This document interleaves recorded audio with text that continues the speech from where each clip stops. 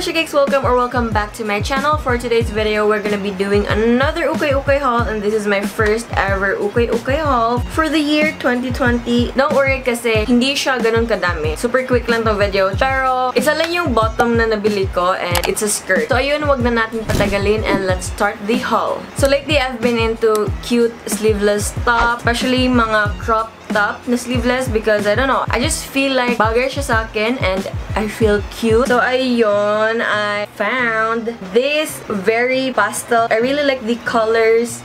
Sobrang cute lang. Nabili ko siya for 20 pesos. Actually, madami talaga akong nabili ng mga sleeveless. Basta nag-hoard ako ng mga sleeveless. Yung iba di ko na alam saan ko nalagay. So probably may ibang naukay ako na hindi ko masasali dito sa video. But anyway, since bagsakan yung ukay store napuntahan ko. So, nag-hoard ako ng 20 pesos na mga sleeveless top. So, ayun, I got also this pastel blue. Very simple. Knitted siya. Very comfy. Gusto ko yung color. And bagay to sa bandana ko. And I'm also excited because may terno siya. Though, hindi siya the same store ko nabili. Pero, I don't know. Basta, just watch till the end. Charot. Next one, I also got this crop top na army green, and what I like about this kasi may graphic siya, and then I just really like any graphic top. Parang yun na yung peg ko ngayon. I'm not sure if this is for kids or sadyang crop top lang talaga siya, pero hindi ko alam kung anong character to. Basta it says here, no rules, and then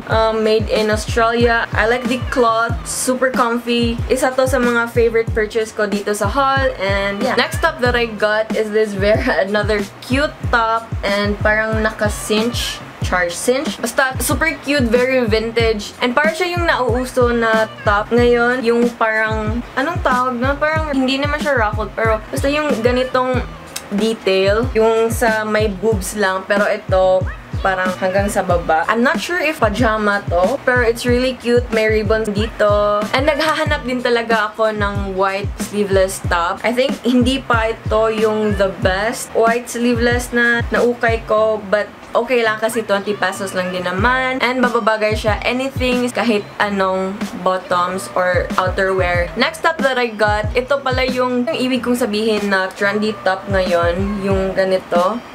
Yung ganitong style. Though ito, medyo malaki siya sa akin, especially sa boobs area, and ito, tinahi ko lang kasi hindi na talaga siya nako-close. Nako-close! Not sure kung paano ko siya style or baka ibenta ko na lang siya. Pero sobrang cute kasi. I really like the color. Very 90s, I guess. And last na sleeveless top, hindi ko siya nabili ng 20 pesos because nung nag-ukay ako, that time, new arrival din. So, nag-go na lang ako kasi cute siya. I got this Abercrombie na sleeveless pastel yellow.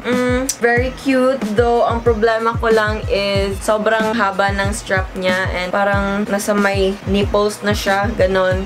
So, parang hindi ko alam kung paano ko siya susuotin na with bra. I mean, I can wear it without bra, pero hindi papayag si Ponsoy. So, I don't know. Tsaka din naman kung itatay ko tong dito.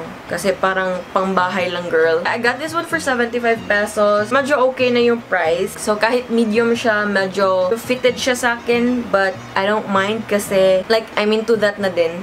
Sige, nagkahulog akong kung nga naka-shiny akong hair. Ganon ba ka-shiny yung hair ko? Lagi siya nahuhulog. So, next top that I got, hindi na siya sleeveless, but I got this one for 20 pesos and I'm really happy. It's such a steal. I really like this one. Charan! Hindi ko alam kung blazer talaga to. Pero para siyang yung uniform ng mga teacher, but hindi talaga siya uniform ng mga teacher kasi hanggang ano siya, hanggang sa belly. Basta, super plunging or super low ng ano niya dito. I really like the buttons. Very vintage. I like the color. This is also one of my favorite purchase for this haul. Can't wait to style this one. Medyo na-run lang yung dito na side. Hindi naman siya pocket. So, ito na yung exciting part. I don't know if you can tell, pero I've been obsessed with cardigans kasi ang dali lang niya palang i-style or i-wear kasi dati ang dami ko talagang cardigans. Yung mga Forever 21 na cardigans. May neon green pa nga akong cardigan. Basta ang dami pero ewan ko sana sila.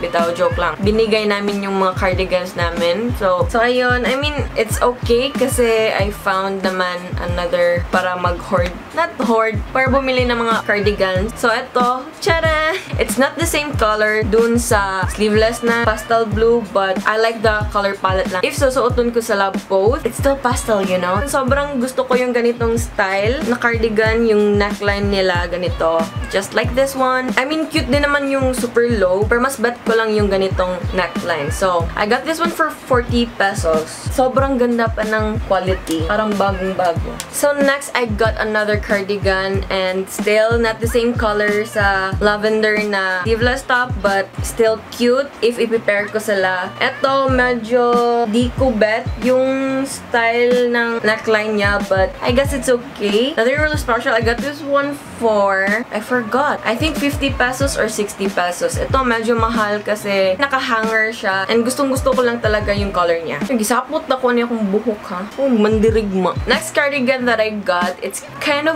weird. I mean, it's ugly, kind of, and I also find it pretty, so pretty ugly, charot. So, I got this cardigan and what I like about this is it's cropped and I like the neckline. Though, sabi ko, hindi ko masyadong bet yung ganitong neckline, pero it's cropped kasi kaya parang it's a yes for me. What I also like about this kasi may mga embroidered channeling. Ewan ko sino nag-DIY but it's cute though. Tapos may ribbon pero nakapin lang siya. And sa likod meron ding embroidered and what I like about it kasi match din siya sa ribbon sa harap. I really like the details. I'm keeping this one. Actually, madami pa talaga akong naukay pero hindi ko na sila isasali dito kasi I will be selling it sa anshan.shop. So, plug, follow my shop. So, last cardigan, I got this short sleeve na cardigan and not sure if it's cropped and it's new, sis. I got this one for 40 pesos, made in Korea and may tag pa siya, girl. It's also knitted. I kinda like the color olive green